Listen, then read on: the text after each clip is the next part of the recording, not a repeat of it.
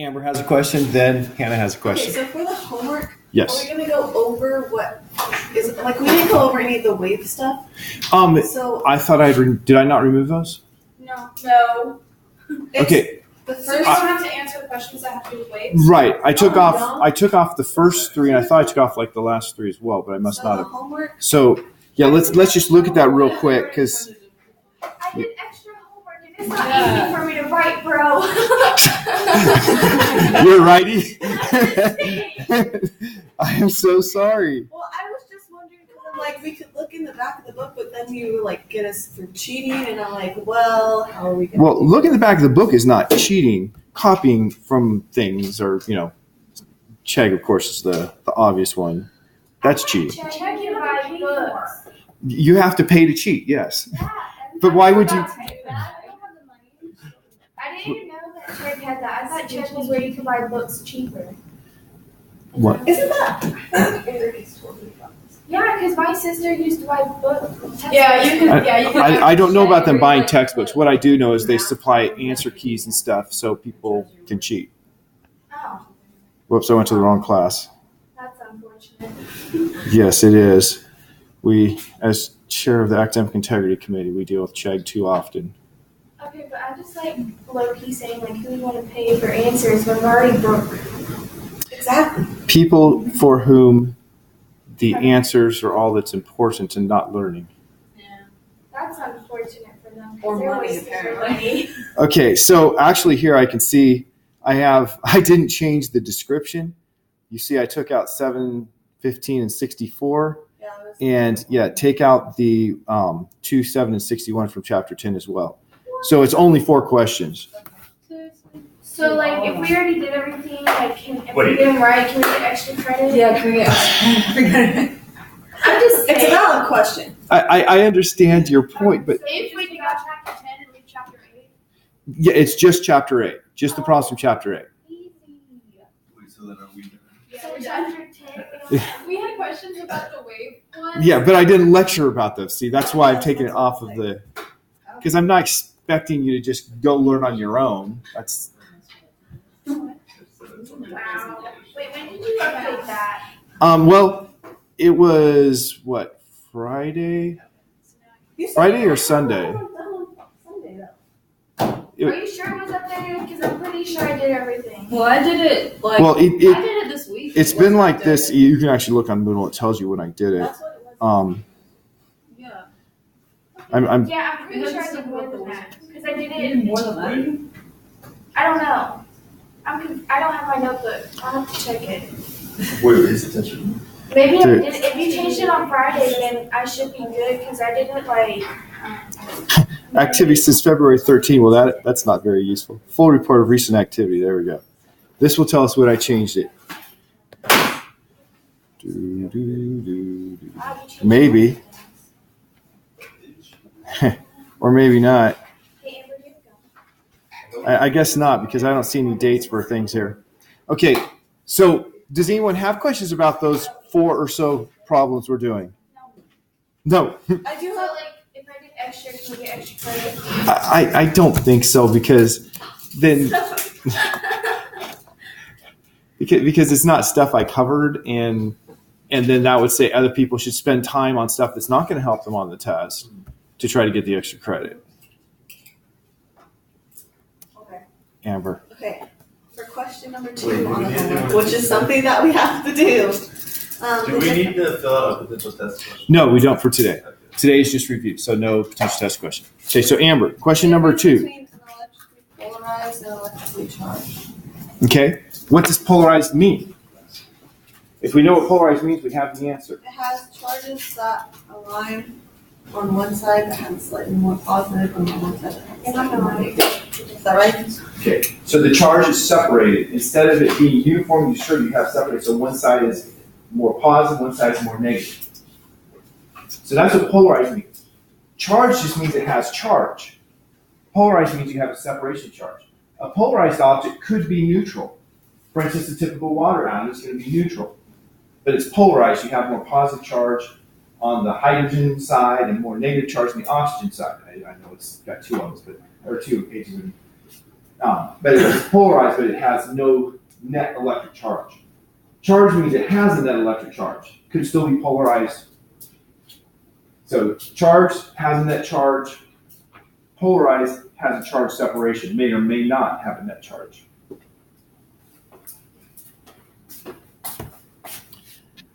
All right. I did have another question. But it's like you don't need the home report. Okay, what's your other question? When are our other homeworks going to go into the grade book? We've been working on that.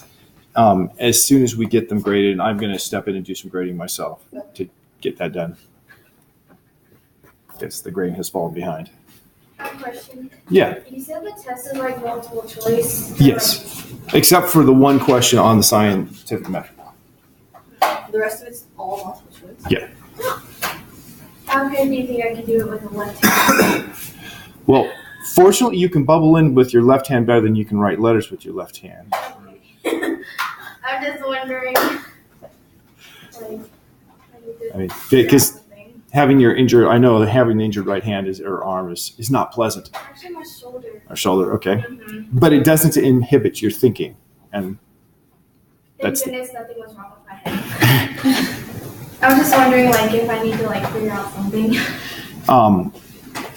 I don't think so, but if you have a problem, let me know. Okay. Right? 'Cause we want to take care of things rather than say, don't worry about it. I'm not going to answer it because I can't find it. Yeah. I'm just kidding. Okay, so let's get into a review here since that's the point of today. So our test is starting with chapter 0, the prologue, and going through, as it turns out, only chapter, 8? We didn't get all the physics covered. The waves is the one thing that I regret that we didn't get covered because I love doing sound. But we have an understanding of physics. So one of the first things that we have, and the thing that's going to be the biggest single chunk of points in your test, like 10% of the test or so, is the scientific method. So you really, really need to know this. Why? Because I really, really have that as the highest priority that students coming out of this class will understand. Why is it important? Because all of scientific understanding is based on the scientific method. If it's not based on the scientific method, it's not science. So if you're a grade school teacher and you're doing science class, it's really important you understand, oh, this is science. This is not so much. Also, it's important you understand science doesn't mean that we have the right answer. It means it's the best that we've learned so far by going through this method. So we had 4 steps. So on your test, you're going to have list the steps to scientific method. And you'll have 1, 2, 3, 4. Notice I left a little extra space on 2. So step 1, what's the first step in the scientific method? Observe something interesting.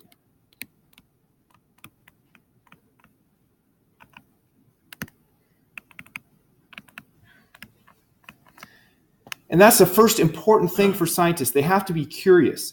They have to see something and say, ooh, I wonder why. And not just be like, huh. So observe something interesting. Then number 2, what do? Create a hypothesis that, and we had 3 things. It won't have 1, 2, 3 listed for you. So you have to remember these 3 things. There's no specific order. I say, what's the first thing? There's no specific order. What 3 things have to? Make testable predictions.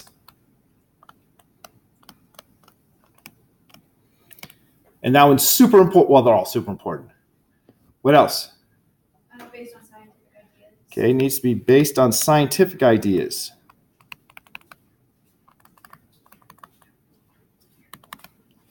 The key there is it's not, oh, I think so, or just I propose that this happens because this. There has to be some kind of scientific linkage. That's why horoscopes and astrology is not science, because it takes scientific observations and makes predictions, but the predictions aren't actually in any scientific way based on anything. Explain why the observation occurred. Okay, and finally, it has to explain why the observation occurred.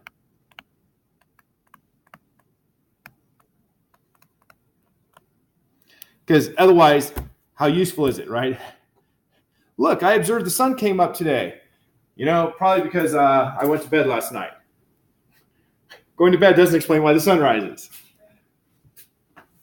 Okay, so that was step 2. Do you want them in that specific order? No, ABC, that order does not matter. Step 3.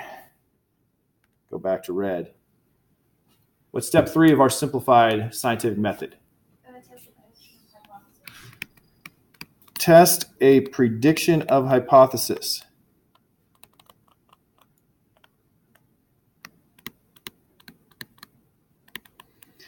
Now, oftentimes, people end up simply saying, I'm going to check to see if my observation is correct. They don't put in those words, but you have the sun rises in the morning. Well, I'm going to check to see if the sun rises in the morning. That wouldn't be a check of a prediction of your hypothesis. You already have that observation. You need to check another prediction that your hypothesis comes up with. Right? So don't just repeat in different words the observation for your test. Finally, we're done, right? No, we're not done. What happens is our final step? No.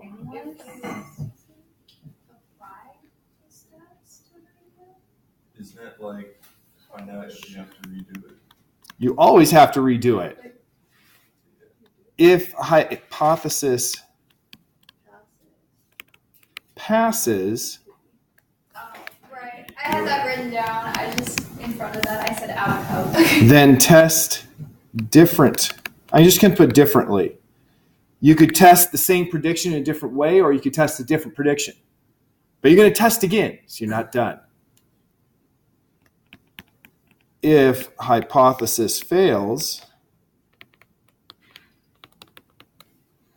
then revise hypothesis. So this is an endless loop. You never get out of it. Now, you'll see some that say, at this point, you make a conclusion. But that would suggest that you're done with the scientific method, and you're not. The scientific method continues.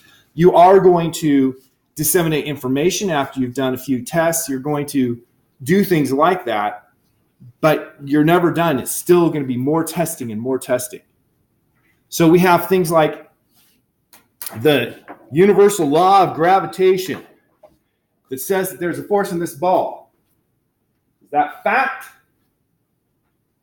What? Say, there's the law of universal gravitation that says that there is a force on this ball due to gravitational force. Is that fact? It's theory. Yeah. It's a theory. Fact would be something that you've tested an infinite number of times in every possible way, which we just can't do. Now, we do have the word fact defined as things that we can, make a measurement all agree on, like I drop it and it fell, or there's a weight pushing down on my hand. But but gravity is still a theory. So when we say theory, that doesn't mean that it's just a guess. Hypotheses were guesses. By the time you get to a theory, it's been tested a lot, and you should have some confidence in it. So theory is not a weak word, right? I talked about many of the people who are like me, creationists, will say that evolution is just a theory. It is true, it's just a theory, but that doesn't mean that it's something not to be believed just because it's a theory. You need to have other reasons why you don't believe it, not the fact that it's a theory. Okay, so make sure you have that. Then you're going to have to apply it. You're going to be given an observation. So you're given an observation, you're told to apply this. So what do you write for step 1 in applying it? Like what we observed. Yeah, what you observe. Just point to it. Write down, I would summarize it, right? Because my observation probably would be longer than necessary. But you need to write down there. The reason I'm having you do that is to make sure you understand, yes, this was step 1. He gave me step 1, but I have to recognize it and put it in my own words. So when we were first learning about this, isn't this what, like the ice cream example that you used? Yes. Okay, Then you're going to create a hypothesis that explains why the observation occurred. So you're going to write down, this happened because of this. It needs to be a scientific reason, not, because Jim Bob said it did. And then you need to have a prediction, so if this happens, this will occur. So you say, I'm going to test doing this. The hypothesis says this should occur. So that's what you'd have for step 3. And then for step 4, you'd say, if this occurs, I go back and revise the hypothesis. Or if this occurs, then I'm going to go test differently. You don't say what your new hypothesis will be or what your new test will be. Otherwise, the question never ends, just like the scientific method never ends. Okay, so do you understand that? Like I said, it's the most important outcome from this class for my students. I can't emphasize how important this is to me in the theory of teaching this class. Are you going to do like the scientific method on all of the tests? The first and last, the final exam in this one. I was like, I don't know how this applies to chemistry. How what? I was like, I don't really know how you could apply this to chemistry. Oh, well, you can apply it anywhere. I mean, chemistry is a science, so it's built on the same thing. Okay, areas of physical science. What are the areas of physical science?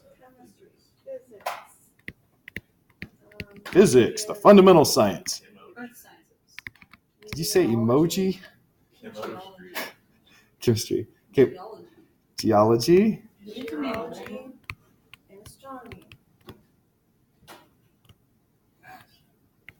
And I'm not sure, I'm pretty sure the text would list this. Yeah, I said maybe wrong. Okay. So those are our 5 areas. And so far, we have the physics. Next test will be over chemistry, and then we'll have these all kind of put together. Those are all going to be together. I think that it might be geology and astronomy, and then I don't know. Let me not try to overstate what I remember. I know the next one's going to be chemistry. Those are the 2 biggies. So now let's talk about physics.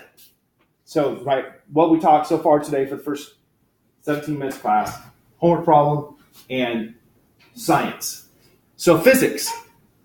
Chapter 1 was looking at motion and equilibrium. Fit a lot into the chapters in this book. So make sure you know the difference in Aristotelian and Galilean ideas of motion. Aristotle thought that there was a natural motion of being at rest. That was what was natural. And if you put a violent act on something, you can make it do something unnatural, but then it'll return to natural motion. And he thought that there were natural positions. Earth should be on the ground. Water should be on top of earth. Air should be on top of water. Fire should be on top of that. And so things would go to their natural positions. Galileo said, nay. He said that there is no natural motion. The natural thing to do is for an object to just keep moving at a constant velocity. And that Newton's first law of motion is a statement of that idea from Galileo. Newton's first law of motion is the idea of inertia, that an object stays in constant motion unless something acts on it. So make sure you understand what that inertia is. What are the units of inertia? Mass and weight. Okay, so unit would be the unit of mass, not weight. And so the unit of mass is kilogram. So the kilogram is the unit for inertia, because it's the unit for mass, and mass is a measurement of how much inertia an object has. So something with more mass, more inertia means it's going to be harder to change its motion. Okay, then we have forces. As we said last class period, just to remind you, forces were anything that pushes or pulls. So you should make sure you're familiar with friction. We had multiple kinds of friction. We had static friction. Static friction is friction between 2 surfaces where the surfaces don't move with respect to each other. We had kinetic friction, which is friction between 2 surfaces when they're sliding. 2 different kinds of friction. They're different because with static friction, you can have conformation. Remember, I used my fingers as an example. They kind of fit together, so it's harder to make them slide against each other. Once I make them slide, they actually have to move out, and it's easier to make them slide. So kinetic friction is going to be lower. Part of the reason we like anti-lock brakes in our cars, because they keep the tires from actually sliding against the ground. Hence, we can have a higher static friction and stop quicker with anti-lock brakes. Then we had normal force, which I believe our textbook called support force. What direction is the normal force coming from this right here when I push on it? Out, right? It's not necessarily up. It's always directly out of the surface. And it's just to keep things from going into the surface. So like if I were to push this way on the table, it would still be going up. The normal would be up and the friction would be toward you. So you have two different forces there. The normal force, by the way, is caused by the electrostatic force, the force we just learned about. The electrostatic force is keeping the molecules in the floor from pulling apart. And so it's that force that's keeping them from pulling apart that's resulting in an upward force on you. Okay, gravity. Gravity is always attractive. All objects are attracted to other objects if they have the gravitational charge, which we call mass. So mass is also the measurement of the gravitational charge. They tell us how strong the gravitational force is. And you should know force of gravity is equal to mass times gravity, as long as you're on the surface of the Earth, where gravity in this case meant the acceleration of gravity 9.8 meters per second squared. Yes? I forgot, is it okay if I take notes on my computer? Absolutely. Okay. No, that gives you an unfair advantage. I don't know, some teachers don't like it. Actually, there is research that suggests that you don't learn while taking notes on computers. I'm not sure how much weight I put into that. I think a lot of it is also people get distracted with computers, and it's hard to separate those two. It's also really hard when teachers grade in red because it gives the students a negative effect on their brains. When teachers what? Grade in red. Really? Yeah, you should never grade in red. It should be in blue or purple. Really? No, blue or green, yeah. That's interesting. And if you're writing notes, it should Also, be in purple computers because just your brain will remember it more. Especially like Didn't know that. What? I know this is wasting physics time, but why would red be correlated with negative? I think if teachers always graded with blue, then it would be correlated with blue. Yeah, that's what I would suspect too, is because don't use the color that everyone else uses would probably be more likely than don't use red. It's because I guess red is like a negative color anyways, and so when they see their papers marked or circled in red, it just gives a negative effect. There's a research, I actually almost did my research paper on it. There's tons of research on it. That's interesting. Yeah, you should look into it. Yeah, I should. There's a teacher here who's changed it. Some colors are like scientifically proven to be like calming and stuff. Like I know like blues and greens. Like some people like purposely decorate with blues and greens because they're more calming or whatever. I guess it's the same kind of thing. There's a teacher on here who will not, on this campus, who will not grade with red. Interesting. I think it is concrete. Yeah. All right, moving on. Finally, tension is another force you should make sure you're comfortable with. Tension is a force that is delivered through something like a rope. And whenever the rope touches anything, it's going to put a force on that object equal to the tension in the direction that the rope is leaving the object. So, as an example, for today's purposes, this is going to be my rope. So if I have this hanging on my finger, it's going to make forces on my finger, both of the places it leaves my finger, and the magnitude of those forces will be equal to the tension. And so, depending on how it's oriented, the forces are in different directions. Okay, equilibrium.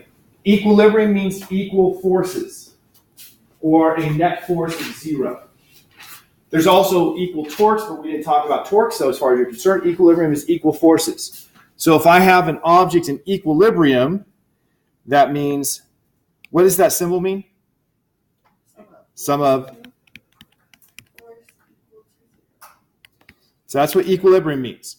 So if you have something like a woman is standing on, okay, the homework problem we had was a man standing, so I changed to a woman. Standing on two scales, and one scale says 25 pounds, the other one says 65 pounds. What's the total weight of the woman? You can solve that by saying, well, the sum of the forces on the woman is zero because she's in equilibrium. And so you have 25 coming up on one side, 65 coming up on the other. Her weight is going down, so it has to be her weight minus 25 minus 65 equals 0.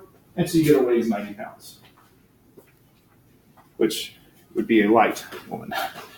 I just made numbers up off the fly. Don't want anything to think, wow, he's unrealistic. All right. Then we have motion. Make sure that you're clear on the difference in speed and velocity. Velocity is a vector. It has direction. Speed doesn't have direction. Both of them have how fast you're moving, which is what the word speed means. So velocity is speed with direction. Acceleration is the rate at which the velocity is changing. So if you speed up, changing velocity. If you slow down, you're changing velocity. Or if you change direction, you're changing velocity. Any one of those three things is an acceleration. And then we have our mathematical equations, the kinematic equations. They will be given to you on the test. You don't have to have them memorized. You don't have to have any equations memorized. You will have things like, well, I think I might have put the way the textbook did. Distance is equal to initial speed multiplied by time plus 1/2 acceleration multiplied by speed squared. That's how you can calculate the distance something travels if it has an initial speed and you know its acceleration. Wait. So it's supposed to be time squared or speed squared? It's time squared. It's speed multiplied by time plus 1/2 acceleration multiplied by time squared. So you'll want to be able to use this equation to calculate how far something travels. Also, the change in speed is equal to acceleration multiplied by time. So you want to be able to calculate how much the speed is going to change. Now notice this is speed. It's not velocity. It's just one-dimensional here.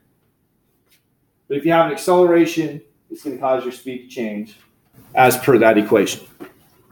So make sure you can do those kinds of calculations. Then we get to Newton's laws. Here are his 3 laws. The law of inertia. We've already talked about that. The second law says that the acceleration of an object is equal to the net force on the object divided by its mass. So that's a super important one because it connects forces to motion. Using that law, we can go from, okay, these forces are acting on an object, like let's say you toss me out the window of an airplane. The forces acting on me are going to be ignore air, force of gravity down, nothing else. And since the force of gravity is equal to mass times g, then I would have, here's me, forces, and Newton's second law says my acceleration is equal to the sum of the forces over my mass is equal to mg over m. Say, aha, Richard must be accelerating at g, 9.8 meters per second squared. So you should understand that kind of idea. Or you could have a box. You know, a girl is pushing the box with a force of 10 newtons.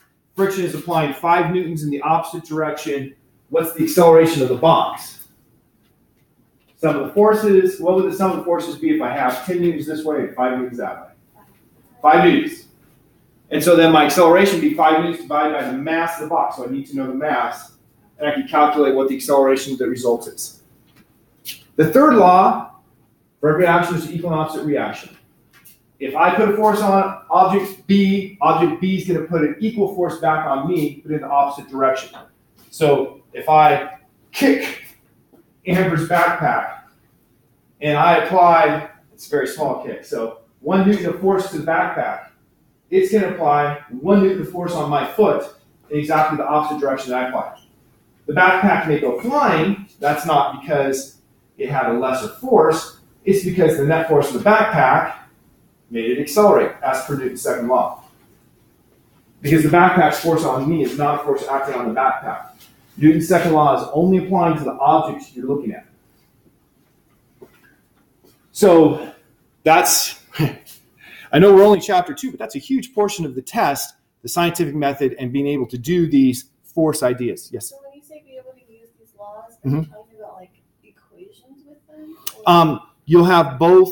There won't be many equations in the test, but you will probably have to do something with equations and then something where you answer, like I said, Amber kicks her bag with a force of 7 newtons. How hard does the bag push on Amber? Right? It's not a calculation there per se. It's understanding equal and opposite.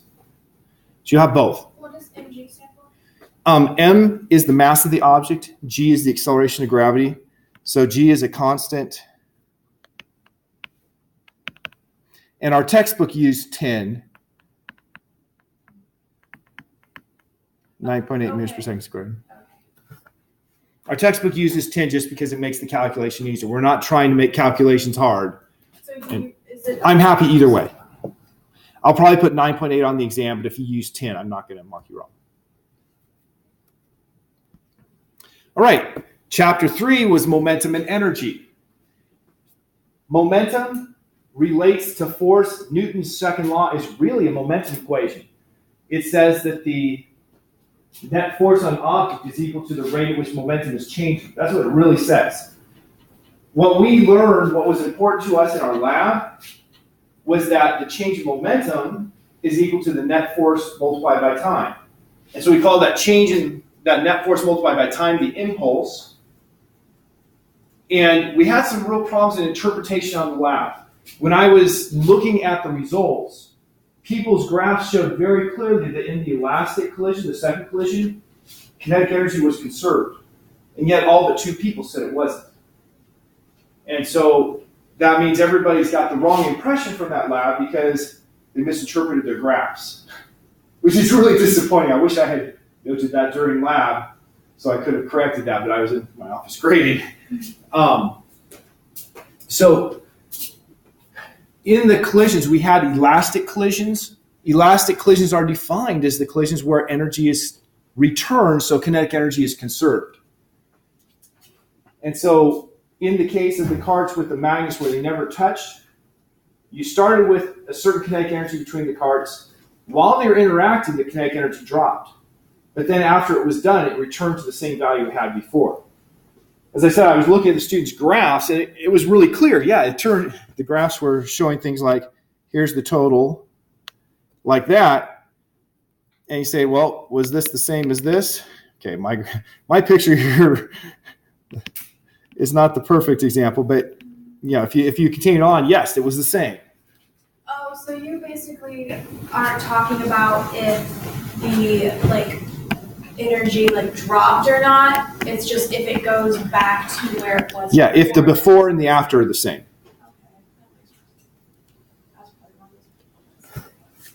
Same. Yeah, because it said if it changes, that's not considered.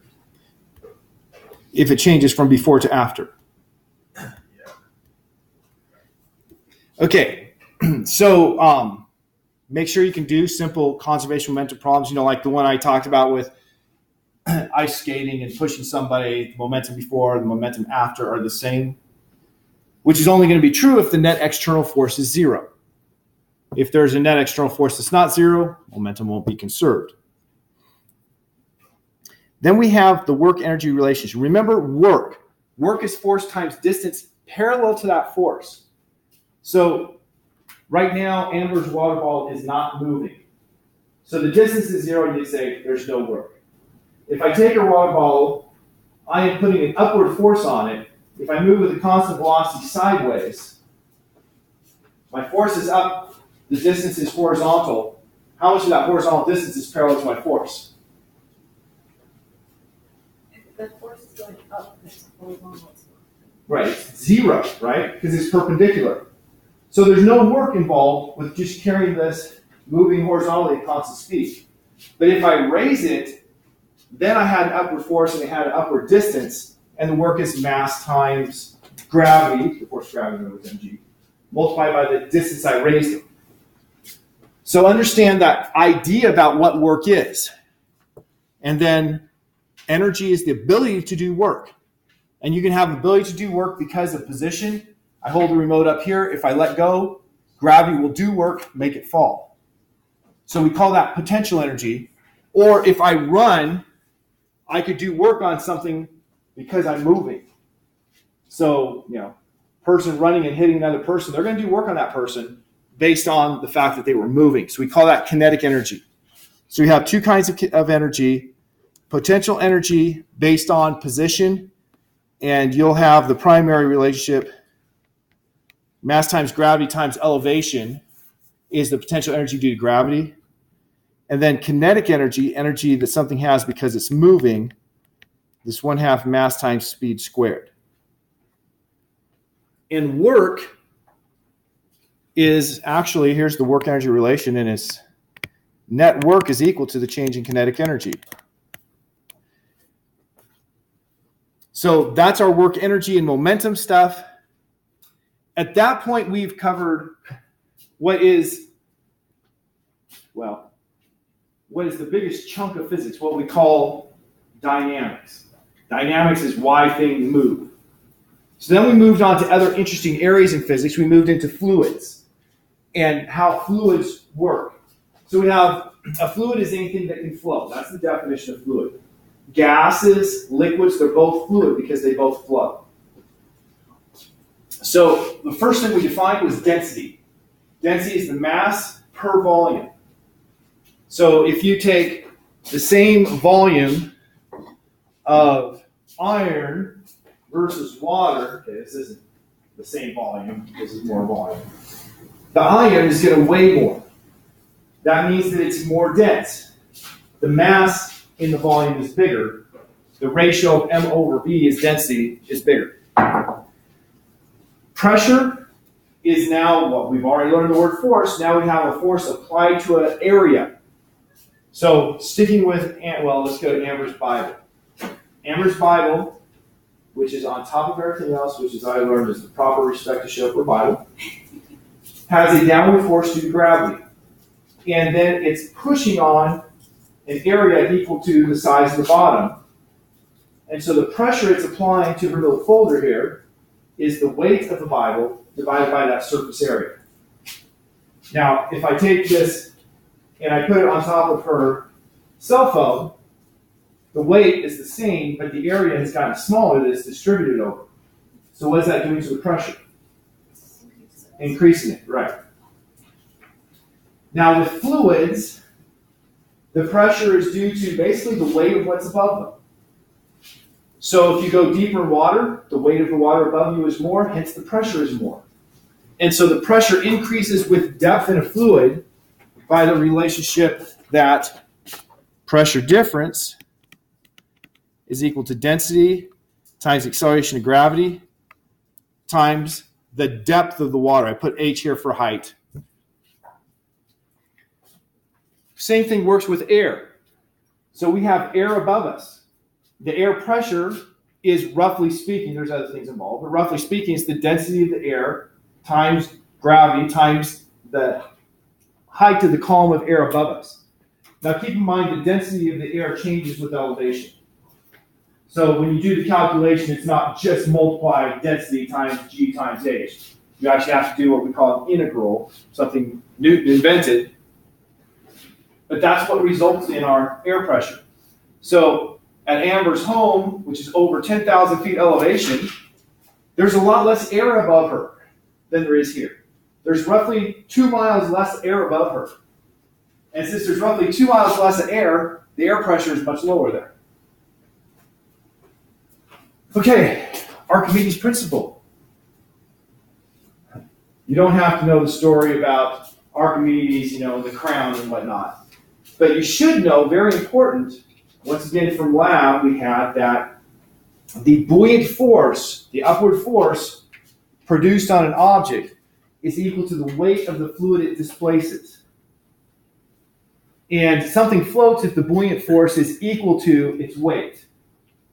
So if the buoyant force is equal to the weight, that means it's going to displace water that weighs the same as the object.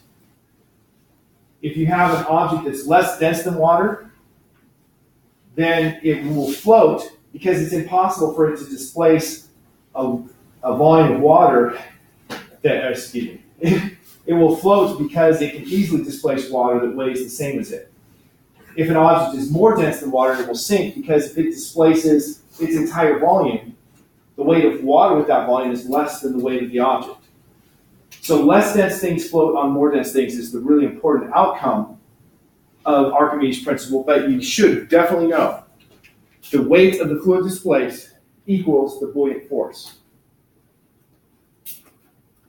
Then finally, Bernoulli's principle here. Remember me bringing out the blow dryer? We blew air over the paper and the air came up because when the air is blowing over the paper, what is it doing in terms of pressure? Lowers pressure. So the faster the air is blowing, the lower the pressure is. that what when we did with the balls? Yes. Yeah. And so that's Bernoulli's principle is how airplanes fly. It's how sailboats sail. Back in the long, long ago, they had ships that would have a sail like this. So wind blows, I meant to change color. So wind blows like this, and it makes the sailboat move.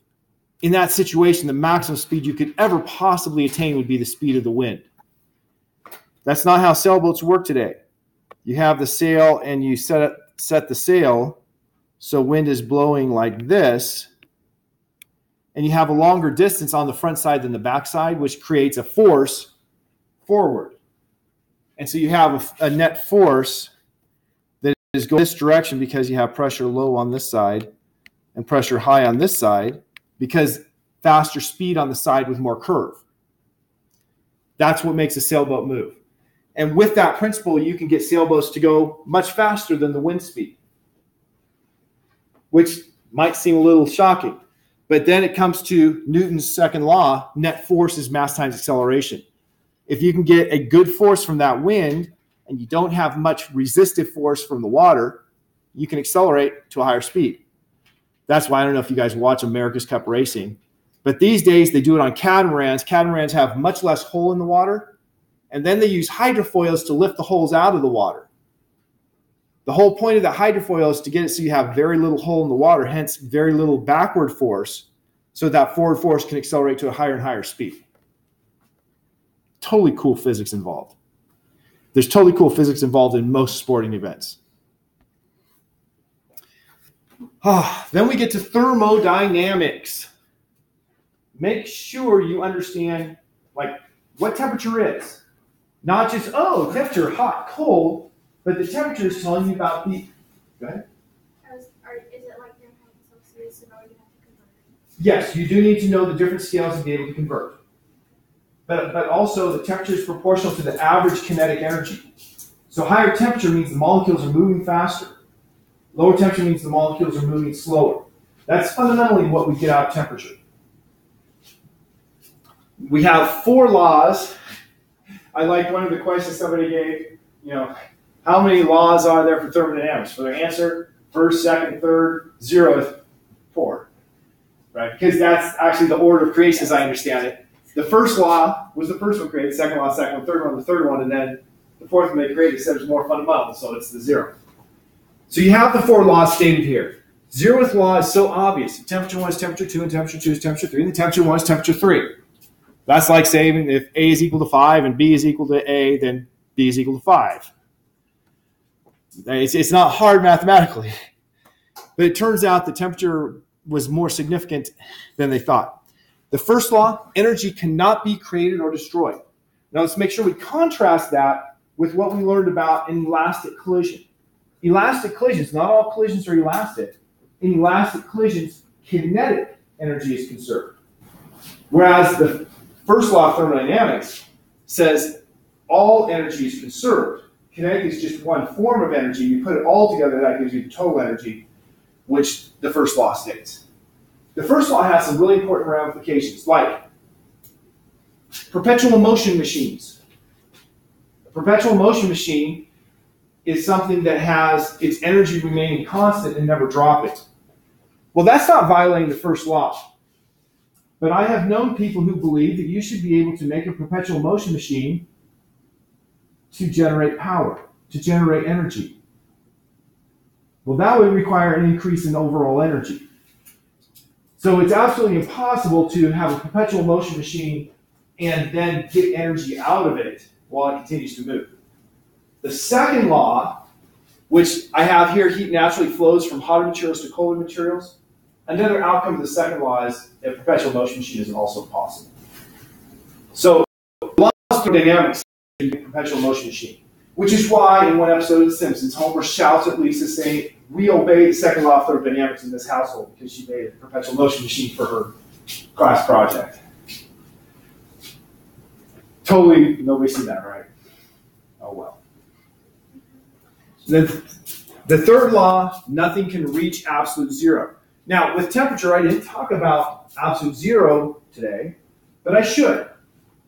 if temperature is measured proportional to the average kinetic energy, there is a minimum that you can have for kinetic energy. That is at rest. And so absolute zero would correspond with that idea of coming to rest. Quantum mechanically, it's not quite, but it's close enough. We are almost there. This is the last chapter we covered. Static and, wow. Static and current electricity doesn't really make sense. How about static electricity and electric current? We didn't actually talk about electric current anyway. Let's just, yeah. I'm now feeling all kinds of self-conscious because I love to use red. It's pretty.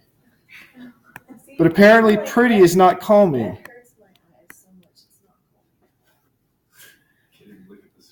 I'm just saying, look it up. So static electricity. Know what electric charge is. Electric charge is the thing that we can perceive there is an electric force that comes from. It's something that is fundamental to material. It can't be created or destroyed. We can't identify. It's kind of sad, you know, when you get more into the nitty-gritty, you know, what gives something mass? That's a really complicated question. They're spending billions of dollars, well, you know, like at CERN, trying to learn more about what is mass, what gives things mass. Charge is the same type of thing. It's something that's just fundamental. It's something things have. And you have two types of charge. You have positive charge and negative charge. And all you have to know at this point is what's on this slide. That is, you need to be able to use Coulomb's law. The force between two charges is equal to K times charge 1 times charge 2 over the separation squared. And you need to know that opposites attract, likes repel, and that if you separate charges, you'll have electrical polarization. That is, that's the name that we give it when you separate the charge. And we'll learn more about this in lab tomorrow. That's the topic of lab tomorrow. To help you prepare more for the test. What does R stand for again? R is the separation between the centers of the charges. So it's Q times 2? No, it's Q1, the charge of object 1, Oh, multiplied by Q2, the charge of object 2, gotcha. divided by the separation between them squared. And K is a K is a constant. For your purposes, it's 9 times 10 to the 9th meters squared per coulomb squared. Wait, what? The K, Times. the value of K. No, what was K again? 9 times 10 to the 9th. And it'll be on the test. You don't have to have that memorized. Oh, we don't. Yeah. Right? Memorization is like the very lowest level of learning. We're not very concerned with memorization in science classes. Well, except for biology. Biology is more concerned with it than the rest of us. Go Amber. back to chapter 6, please. Oh, yeah, I should mention heat. Now that we're back here, heat.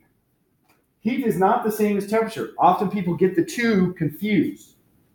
Heat is a transfer of energy due to temperature difference. Heat naturally flows from hot to cold. That's the statement of the second law up here. And so heat is energy transfer. Things can't possess heat because you can't possess a transfer. They possess internal energy. When energy goes out, their internal energy drops. So if they do work, internal energy drops. Or if heat flows out, internal energy drops. So they have internal energy. Energy leaving could be either work or heat. Those are the two ways that you can lose or gain energy. Could you say what temperature is? Temperature is a measure that's telling us about the average kinetic energy of the molecules. And as Hannah said, you do need to be able to deal with both Celsius and Fahrenheit, and I say both, all three, and Kelvins, and be able to convert from one to the other. You'll have the equations, but you have to be able to use those equations. And of course, you might have the question I think Lindsay gave us of what is 0 degrees Celsius in Fahrenheit. You know, that I expect you to have memorized just because you use it in everyday life. But if not, you can use the calculation and get there still. Yes. So we're gonna need to convert from Celsius to Fahrenheit. You might have to convert from Celsius to Fahrenheit or to Kelvin. So how do we do that again? Okay, the equation is that temperature, and I'll put it the opposite order that I did the first time when I lectured on it. Temperature Fahrenheit is equal to 9/5 temperature Celsius plus 32. Did it? I thought I had the other one. I thought I had temperature Celsius is equal to 5/9 temperature Fahrenheit minus 32. Yeah, no, you Will that be on the Yeah, the equation will be. Oh, okay, so Which one are you gonna use though? They're the same equation. So you'll use one or the other, or you'll put both? Probably just one because they're the same equation. But that one looks better than that one. Okay, if you say so.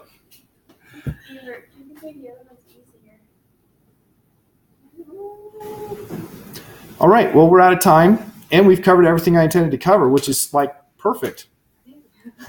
Have a great day. I'll see you tomorrow for lab.